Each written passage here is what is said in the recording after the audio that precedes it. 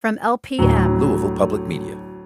Support comes from the Eye Care Institute and Butchertown Clinical Trials, where they strive for diversity, equity, and inclusion within their staff, patients, and clinical trial participants.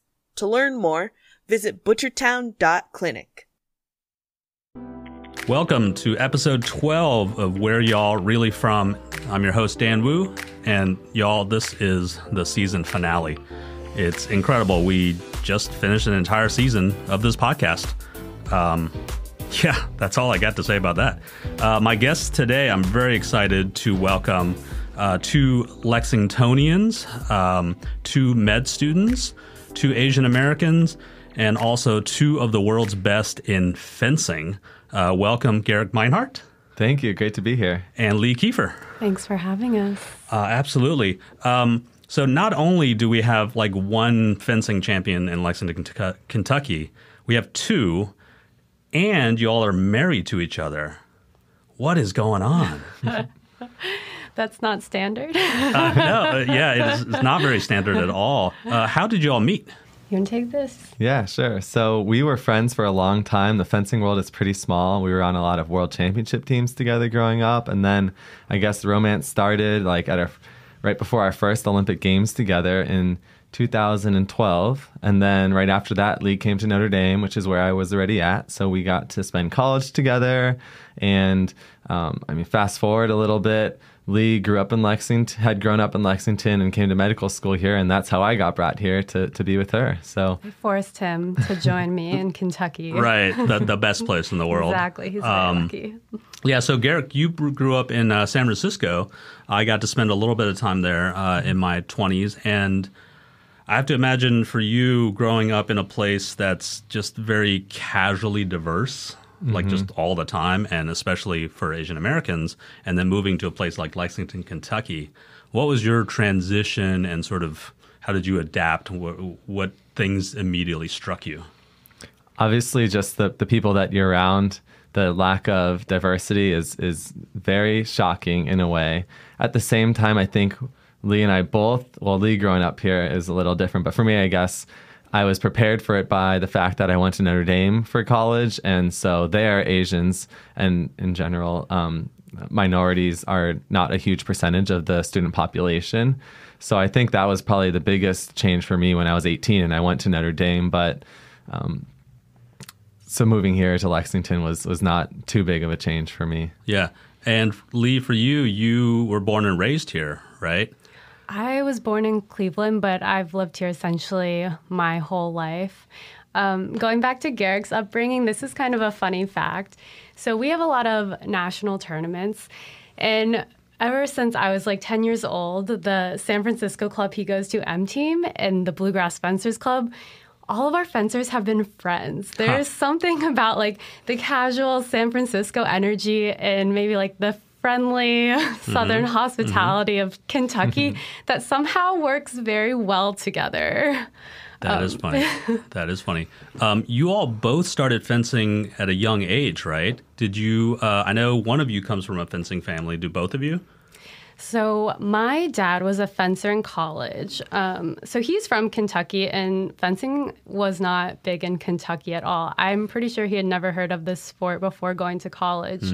But his freshman year, he must have seen a sign and just walked on to the fencing team, became a captain. And then, like most people, you have to get a real job and you quit your sport. But he went to medical school. He started a family. And when I was 7 years old and my older sister was 9, he threw us into the sport, later my brother. And like you said, it's been a family affair ever since. Is there a baby-sized foil that they start you off with, or what? Yeah, there is. It's shorter, lighter. We started I need to, at some point, get a picture of you as a 7-year-old in the get-up with a little baby foil. I was very cute. That sounds amazing. Gerek, you started off pretty young too, right? Yeah, so I was 9.5, and it's actually a pretty good story how I got into the sport. My mom grew up in Taiwan, and she was in a musical boarding school over there. And one of her classmates also moved to the Bay Area when she was young, like my mom did. And they kept in touch, and eventually my mom's classmate married an Olympic fencer. who was looking to start up a fencing club in the Bay Area.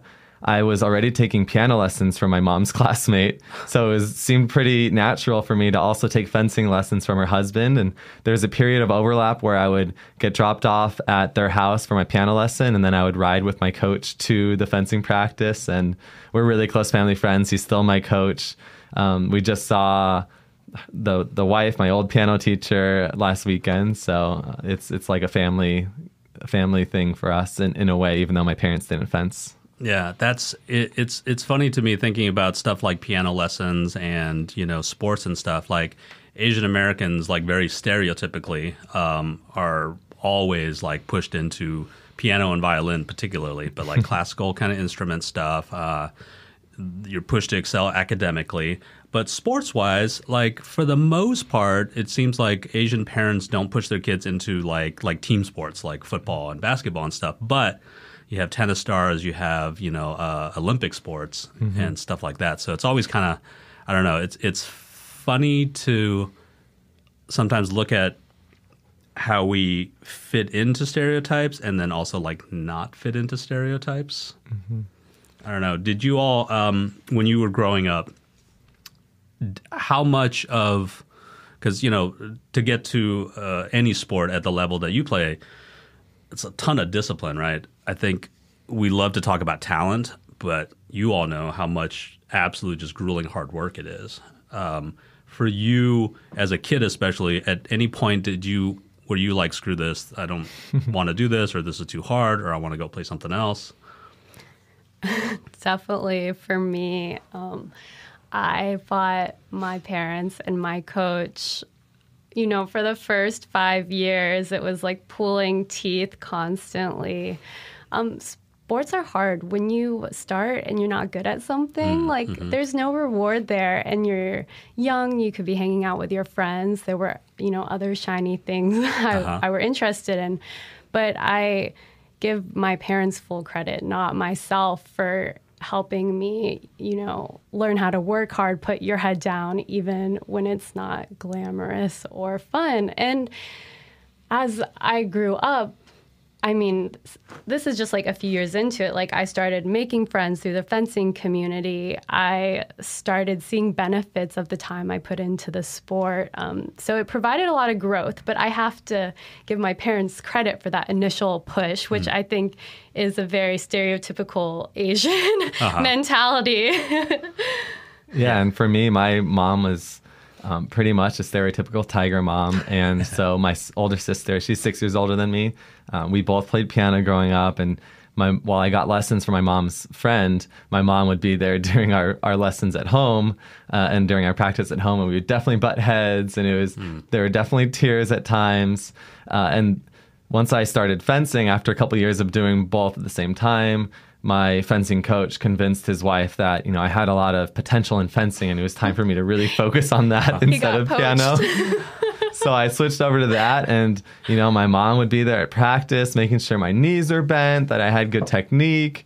And at the times, sometimes I didn't appreciate it, but now looking back on it, of course, that's why I am the fencer that I am. And I'm known for my technique and my fundamentals, and all of that starts when you're little and the discipline that you have then. And it's funny you mention Asian Americans in individual and Olympic sports. Fencing is definitely well represented, or Asians are well represented in fencing. So that goes along with what you said. My older sister did play basketball, and my dad was the one that was very involved with that because he was a basketball player. But I feel like my mom was a tiger mom that pushed me a lot in fencing, but I learned just as much from my dad and being there rebounding the ball as he drilled my sister and prepared her for college basketball. You all have both been to multiple Olympics at this point. What was it like the first time you qualified for the Olympics? Did it feel like a shock and like a huge step up, or did it feel like this is just the culmination of just what I've been working towards? So Gerek is 4 years older than me, and he was actually in the Beijing Olympics in 2008. That was his first games, and my first game was London. But I think in a way we had similar experiences. We were both babies. So at our first games, we were 18 years old. The U.S. was not necessarily the strongest in the specific discipline of fencing we're in, and a combination of luck and peaking at the right time, support from our parents and coach, like we kind of rose into success very fast. Not to take away from our hard work, but sometimes being young makes things easier. And I think we were just kind of excited to be participating at that point in our careers. Yeah. When you arrived at your first Olympics, when the plane landed, did it feel like surreal? Did you have to like pinch yourself a little bit? Definitely. You're going in there and you're seeing like NBA players that you've seen on TV and athletes from bigger sports, and being an 18-year-old there, like for me, honestly, looking back on it, it was 13 years ago now. It's kind of a blur. It was just overwhelming. It went by pretty fast because Lee was similar 4 years later, but we left as soon as our events were over to go to our freshman years of college. And so it's definitely changed as far as our expectations going into that first one, and more of it being like an incredible experience. And the fact that you qualified was the accomplishment versus now, obviously, we're going into the past couple of games, we've gone into it with the dream of winning gold, and Lee was thankfully able to accomplish that. Yes, she was. Do you all ever get competitive with each other, just in terms of like, winning or coming in second, or who's got a championship and who's got a this and that? Results-wise, we're not competitive, being like, oh, you did this, I'm going to do this. No. We share every single success. It just like, it's additive for us. But if you see us at practice, that is a different story. When we're at a normal weekly practice, even fencing 5 touches, 15 touches, just bouting for time or fun, I start to get fiery because I don't like to lose. And I mean, I know Gerek's not very good. He's like number 2 in the world, so I shouldn't be hard on myself. But that's part of the reason we're such good training partners, is because we can play, be creative, but we also have a little bit of angst and a little bit of fight in us. When you all train, is it co-ed training? Do you only train women against women, men against men? I've spent my whole life doing co-ed. Some other clubs around the country, they like to separate the genders more. Do you feel like, because this is a conversation that happens in sports a lot, about whether or not men and women can compete on the same level in different kinds of sports. Do you feel like something like fencing, that men and women could compete in the same category? And if not, why not?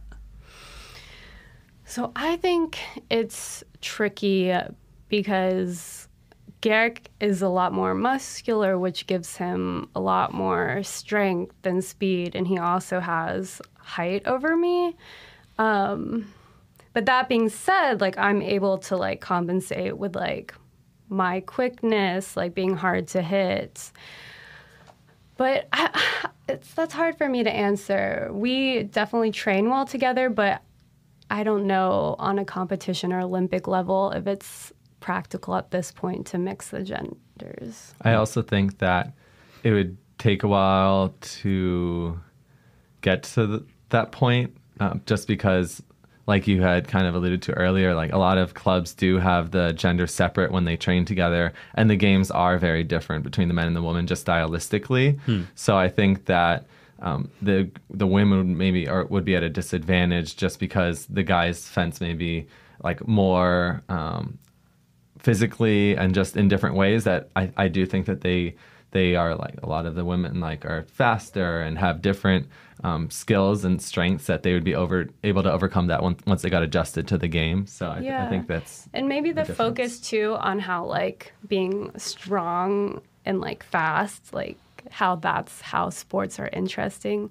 Like my coach, Bucky Leach, he always said like he enjoyed coaching and watching the women's game more. Just the strategy is very different. And I think at baseline fencing is hard for outsiders to understand. But I think once you get into it, like you can appreciate the strategy differences too. Well, I will say I was watching some clips of fencing leading up to this, and I was just like, what happened right there? Like, exactly. There are two people kind of lunging at each other, and then suddenly like one of them won. And I was like, wait, what And so I feel like I need one of you all to like sit down and watch it with me to be like, oh, okay, here you touched the thing and this happened. Yeah, it is kind of a harder sport to get, right? Yeah, I think if you have time, you should come to the club. I think that's the best way to understand is holding the weapon in your hand, getting a sense of the purpose behind the movements. Yeah. Another cool, interesting thing I saw recently, as Mark Zuckerberg was rebranding and launching Facebook into Meta, I saw on your Instagram there was a video of Mark Zuckerberg fencing with a hologram, and then realized it was Lee Kiefer. What was that filming experience like? What was Mark Zuckerberg like? Yeah, so it's really surprising for us that that clip even existed in the first place, because a few weeks after Olympics, I got a DM from Mark on my Instagram. It was like... No big deal, just a DM from Mark Zuckerberg. Okay. Exactly. Sure. He had like posted how his daughters were excited seeing... Did you think it was fake when you first got it? Like, no, if I got it said Zuck with a check mark. I was like... Oh. Okay. I was going to say, if I got a message from Mark Zuckerberg, I'd be like, nah. There are a lot of fake accounts out there. Yeah. Okay. But essentially, he invited us to teach his daughter and his daughter's friend fencing because they were so excited after watching the Olympics. So I think they wanted us because we're fencers, but also because his daughters are half Asian too, and just inviting people who are at the top of their game, some people who, have interest in professional careers too. They wanted to introduce their daughters to people who look like them and who have done cool things. And that just happened to coincide with the shooting of his keynote speech. But his daughters are so cute and the family is incredible. They are so kind and down to earth. Yeah, we had no idea what to expect, obviously, of one of the most successful people in the world, and we were a bit apprehensive going there, but they just like welcomed us in as if we were friends. We spent the weekend with them, got to play with the kids, teaching them some fencing, also just messing around and having fun, and it was really cool to see the daughters just enjoy fencing and like the idea of sword fighting, because we were there at one point when we were their ages as well. You talk about representation. That's something that comes up over and over again in this show, and something that just we think about a lot. When you all were growing up and getting into fencing, and not just fencing specifically, but just thinking about like Asian American athletes, right? For the longest time before, say, Yao Ming or Justin Lin or Jeremy Lin came in to the scene, all we had as Asian Americans in terms of athletes, for the most part, was Olympians, right? Going back to Christy Yamaguchi and before that. Did you all have folks that you particularly looked up to in sort of the sports realm? And was that ever a thing for you? We talk about the term like it's hard to be it when you can't see it. Did you all ever have that sense or not? Honestly, for me, it sounds corny, but my older sister was my role model. Like I said, she went on to play D1 basketball, but I was there for like hours just rebounding the ball for her, chasing after her and my dad as they practiced, and listening to her on the radio even when she was at college, and like keeping my own stats, even though like right after the game they would have the box score released. And so for me to see the hard work that she put in, but also like all the awards she won academically while in high school was inspiring to me, and someone that I looked up to more so than the professional level. And the generation so we fence foil, a specific type of fencing, and the generation of women's foils above me, there were multiple half Asian females represented, and I always took that for granted. Like I never questioned that I could or couldn't be an Olympian. I was like, yeah, like that's me. I just have to write it a little bit, put in the work. So I think that makes fencing unique and rare, but I would love to ask them what it was like for them to grow up and probably not have anyone before them. Yeah, for sure. We always stand on the shoulders of those who came before us. You're listening to Where Y'all Really From? We'll be right back.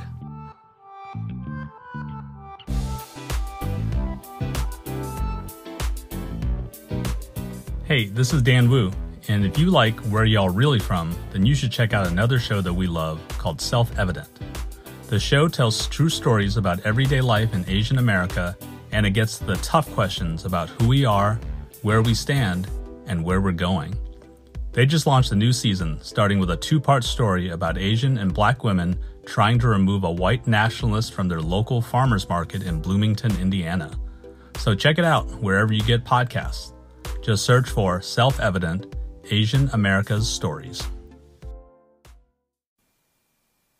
Support for the Louisville Public Media podcast incubator comes from the Community Foundation of Louisville, helping donors in our community establish charitable funds to meet philanthropic goals, creating opportunities to give more through scholarship, charitable checking, and donor-advised funds, and helping donors create a charitable legacy through their estate plan. More at cflouisville.org. Where better to tell your company's story than with the most trusted storyteller? Louisville Public Media is our community's largest and most influential local voice, reaching more than 300,000 people every week.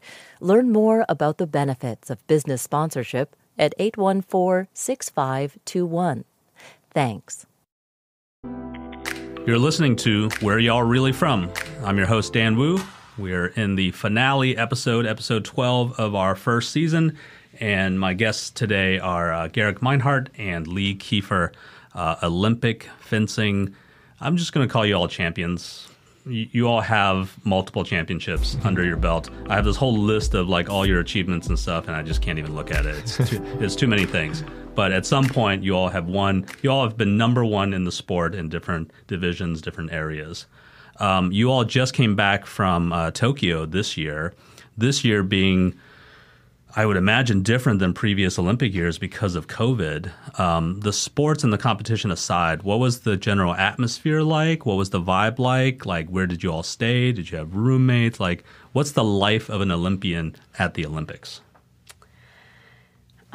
Okay, so pandemic time, the biggest difference was that our family and friends could not be there with us in person. And obviously that was incredibly sad because for us, that's probably 90% of the reason, we grind these 4 years.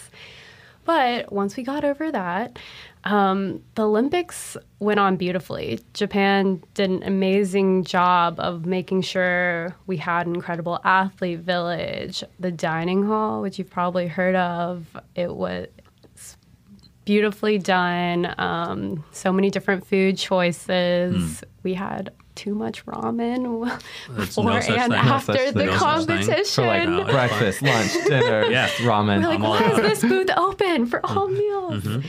I mean, everyone was wearing masks. We had COVID tests every day, but honestly, it didn't take away from the spirit in that environment, which was a fear for a lot of people, especially people who were at their first games. Do you all get to hang out with other athletes from other countries or other athletes from the U.S.? What's the after hours like? I would say there is less intermingling of the sports at this games, just naturally since because of all the protocols. But typically there are big parties that all the athletes go to when their events are over. It isn't as wild as people expect, like in the village, because you have to be conscientious of other athletes who may not be done with their events yet and like making too much noise in the apartments. But for Lee and me, a highlight of past games has been actually not necessarily the partying, but like as soon as our events are over, signing up for as many tickets as we can get to watch other sports sports that we haven't seen before. And so we went to I don't know how many, like over 10 different events in like Rio, 20 for different instance. events. Wow. Yeah, like watched all sorts of sports. And it was so fun just to see and kind of relate, I guess, in a way with all these athletes that are like their dream has been to be in that moment and to compete for a medal or whatever their situation is. So that's definitely one of the most exciting things for us. I can imagine too, like after having done your own competitions, just to be able to sit back and like watch somebody else sweat it out must be like interesting. Do you also find yourself, even though like all the sports are very different, like if you're watching like archery or badminton or swimming or something, do you find yourself, I don't know, getting back into that like athlete's mindset of like either critiquing or like thinking like, oh, I wonder how they feel about that or what's going on with this? I definitely like to think about like where they are in their careers, you know, if they're younger, you know, they've been through college, like they're married. Like you go through a lot of life over a short span of like 5 to 10 years, the duration of an athlete's career. But essentially, I just want everyone to do well. I just feel so bad whenever someone loses because you just, you know, and you feel the heartbreak that comes. Like, I was thinking about it in the car, and I'm like, the Olympics are kind of like Christmas. Like, you spend so long, like, thinking about it. It's going to be, like, the best day of your whole life. And then you're there, and sometimes it is, but, like, it's over so fast. And then afterwards, you're like, wow, like, what's next? Like, yeah. For you all, I mean, is there such thing as a break, or are you all just right back into sort of practice? What's the... Because, you know, it's a 4 years in between, right? So, and you all have your own regular lives and you're all in med school, which obviously keeps you busy. What's the cycle like in terms of like your training schedule? Like, does it amp up the last year? How does that work? Pretty much every season is the same for us as far as the schedule of the World Cups that we have that start typically in November and go until May. And then we will have our zonal championships in June, followed by world championships or the Olympics every 4 years at the end of July. So we get a little bit of a break. Sometimes you take like longer of a break than maybe you should. I mean, because you need it. And then you go into the first tournament not completely tuned up, but it's okay. You needed that like mental and physical break after a big event like the Olympics. This year is a little weird. We're still having some tournaments postponed and canceled with the pandemic and international travel. So I've gotten, I'd say, a little bit more of a break than after past big events, which has been really nice and really needed. Yeah, breaks are important because, I mean, we do go very hard, like in terms of school and sports. But I've also noticed, like through social media, people are like, "Oh my God, they're so perfect. They're doing everything." Like, no, we get exhausted and like we don't do everything perfectly. And I want to make sure people know, like, it's okay to like work hard, but also don't be too hard on yourselves unnecessarily and just like learn your limits. Yeah. I mean, we've seen, you know, I think in recent years, too, I feel like the zeitgeist and the conversation with professional sports has kind of shifted, too. In particular, like Naomi Osaka is a great example of that. Somebody who's basically bowing out of major events at the height of her career because she wants to take time for herself. She was just done with all those pressers and stuff like that. And I think it's great that we're finally talking about mental health when it comes to sort of elite athletes, because we take it for granted. Oh, these people are just the best and they train all day long and everything is fine. But for you all, like mentally, what's the pressure of winning or not winning, especially when you're at this level of the game, like when you go into, you know, a tournament or an event? This is kind of a weird answer, but a lot of Americans, they're students and they're athletes, and so they kind of go most of their careers trying to do both. And for most of my life, I kind of like justified in my head like not doing well, being like, I have so much on my plate, like I'm doing my best, it doesn't matter. But like I myself am probably like the biggest person who puts pressure on myself, but I'm entering this weird stage of my life. So I'm taking a little time off of med school in order to pursue Paris. So I'm like officially a professional athlete, which is so weird to say for a few years. But yes, I need to re-navigate like what this pressure is going to do. Like, what do these results mean? Like, how am I going to handle myself and recover? I think that at the end of the day, like, we really love fencing. We love the opportunity to like inspire and meet and maybe teach and provide provide a role model to younger fencers. So obviously we want to win. We want to win gold. We want to be successful, but at the same time, we want to set a good example, and just loving the sport is enough at times. And I think that with our platform, we're trying to show people that we aren't perfect, like Lee said, and that we go through struggles, and that we don't win every tournament that we go to. And it's funny because we'll like put out a message and a caption about how we aren't perfect, and people will be like, yeah, you are. And it's like...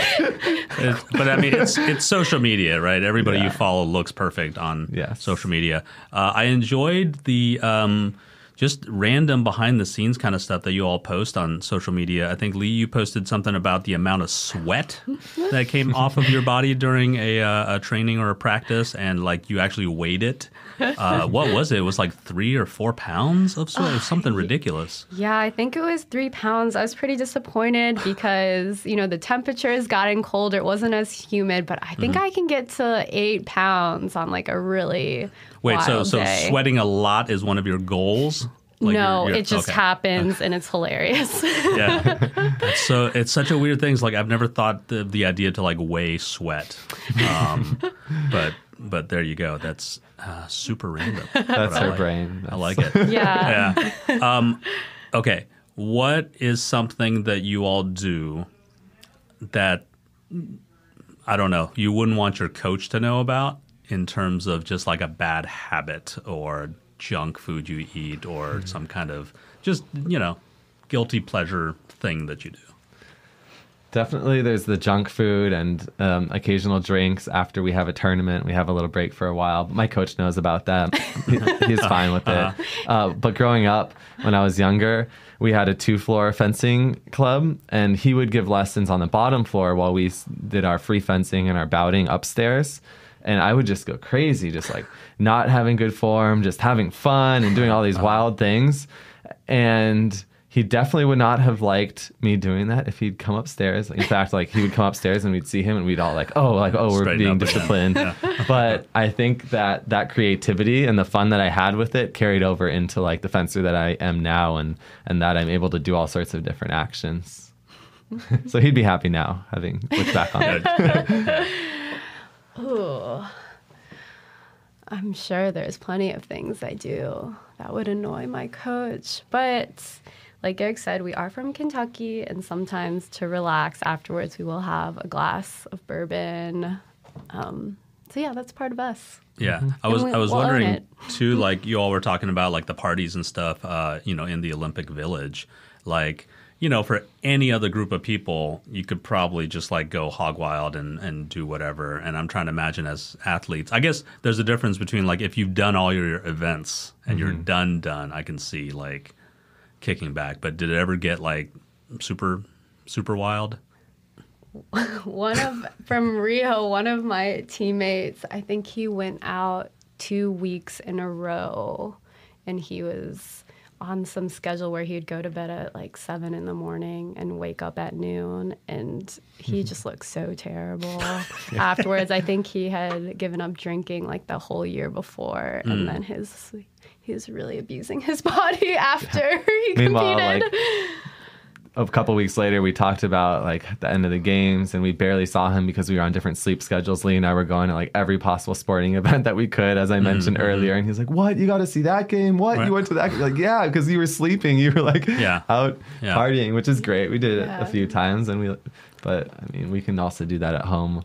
What was your favorite sport to watch, like in person at the Olympics? I really liked rhythmic gymnastics. I think it's so beautiful, and it's so different from what we do. Like, I can't keep a beat if I tried. I'm not coordinated in that way, like with my toes and hands.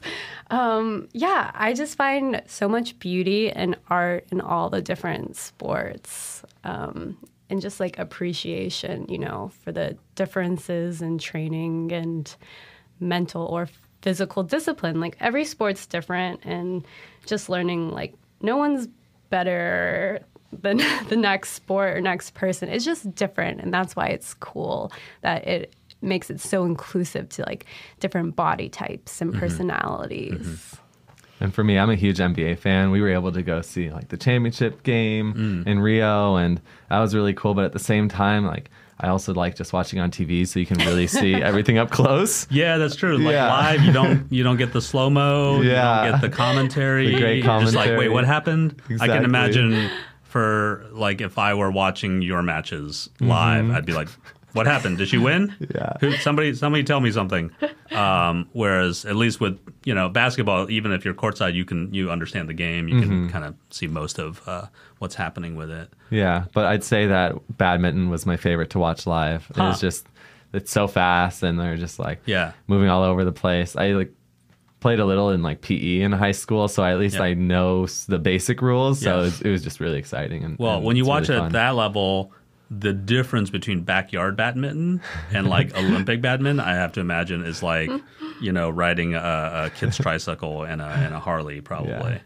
It's really cool. I've always had this idea that we should do a competition where like Olympic top level athletes have to draw a sport out of a hat to compete in. Yeah. And so it's just like, and your sport will not be in that hat. So it's just like drawing random things. If you could, just for complete fun, what Olympic sport would you try out? I can go first. So not only are we big Olympic fans, we're also big Paralympic fans. When we were training this past year, we spent a lot of time in Colorado Springs, and we met a friend on the wheelchair basketball team who was so cool. He basically showed us a few moves on the court and destroyed us, and it was awesome. But like, this is the first time I've had a chance to like watch more of the Paralympics. And there's a crazy sport called goalball where there's athletes on each team like blindfolded because they have different levels of visual impairment, and the ball has like a bell in it, and they have to like defend and shoot like completely without their vision. Yeah, it's really cool. And I would love to try that. Wow, that is interesting. Yeah. I mean, I'd be terrible at all those sports, especially at the Olympic level. Yeah. I'd say my only hope, maybe I would want to play basketball, even though, of course, if anyone defended me, I would never score. I would probably barely be able to dribble. But maybe, just maybe, they'll be like double teaming Steph Curry, and I'll be open in the corner, and I can make one shot. That'd be the dream. Yeah, as Eminem said, one shot, one opportunity. That's all I need. All right, I know you all are fast on the, what do you call it? It's not the court, it's The strip. The strip. Yeah. Okay, because it's like a thin, like how wide is that strip that you're competing on? It's maybe 4 feet wide. Okay. Approximately. And it was supposed to, like, I think the idea behind it was like dueling in the alley back in the old days. We should do this like Indiana Jones style where you're on like a rope bridge. Yeah. You know what I mean? Yes. Like That'd be classic fun. stuff. Do you all ever see like fencing or like sword fighting in movies, and you're like, no, that's not, their form is all bad? And Oh, yeah. It's completely different. That's all for drama. yeah. I saw The Princess Bride recently. And there's I love that famous, movie. what did you all think of that fencing scene at the top of the mountain? Excellent. Yeah. It had the perfect amount of drama for me. I don't know if you enjoyed noticed, their but Lee footwork. switched hands during her Olympic gold medal bout. Nice. Nice. It's just like, yeah, there's something you should know about me. Yes, exactly. I'm also not left-handed. That's great. That's great. Okay, so I know you all are fast on the strip, but we'll see how fast you are with our lightning round questions. Here we go. We'll start with you, Gerek. What is your superpower?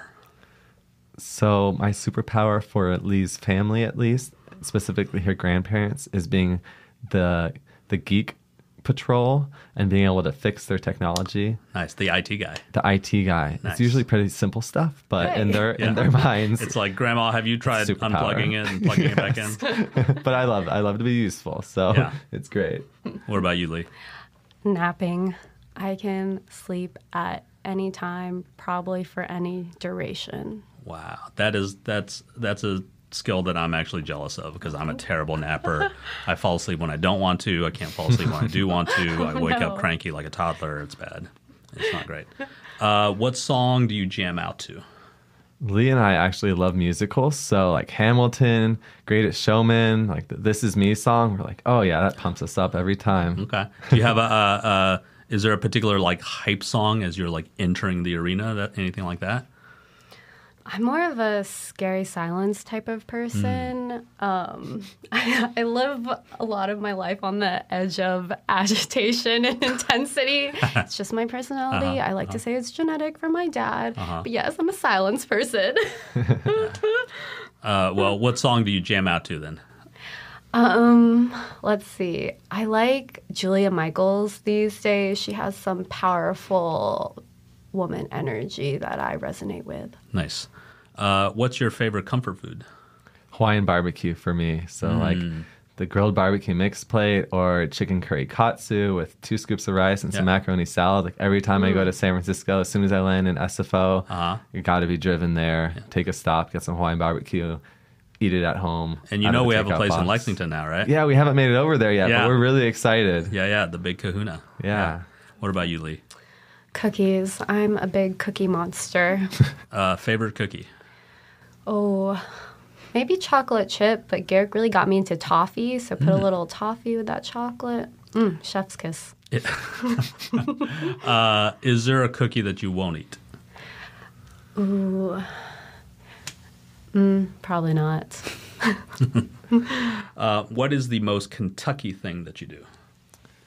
Definitely bourbon. We really got into bourbon once we moved here. It's like what we use to entice our friends to come visit, that will go along the bourbon trail. We were into the hunting with her dad, and my family has even gotten into it in the Bay Area. And so, do you have a favorite?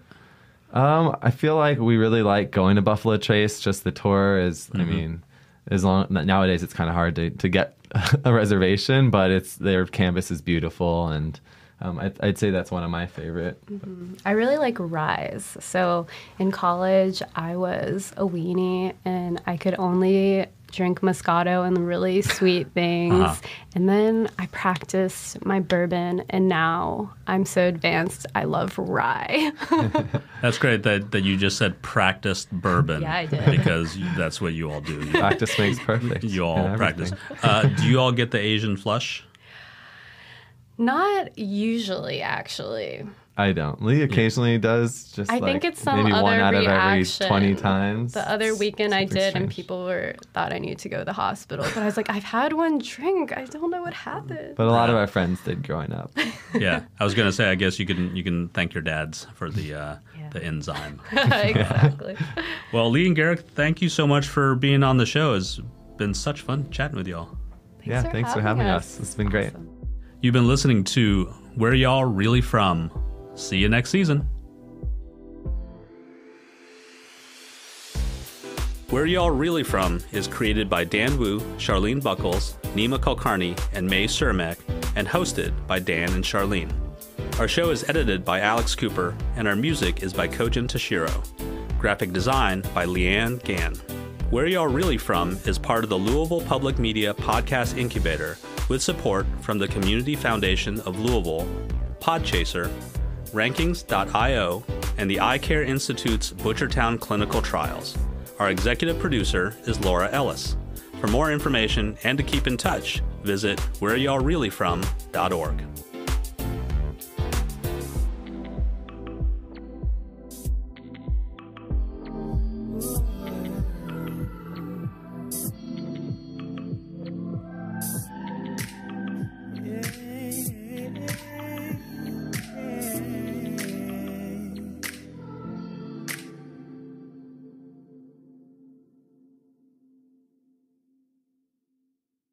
Support comes from the Eye Care Institute and Butchertown Clinical Trials, where they strive for diversity, equity, and inclusion within their staff, patients, and clinical trial participants.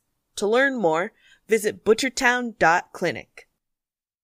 The news never stops, but sometimes you need to. Follow the WFPL Daily News Briefing Podcast, and we'll get you back up to speed every morning. Follow us here in your podcast app, or see more at wfpl.org/dailynews.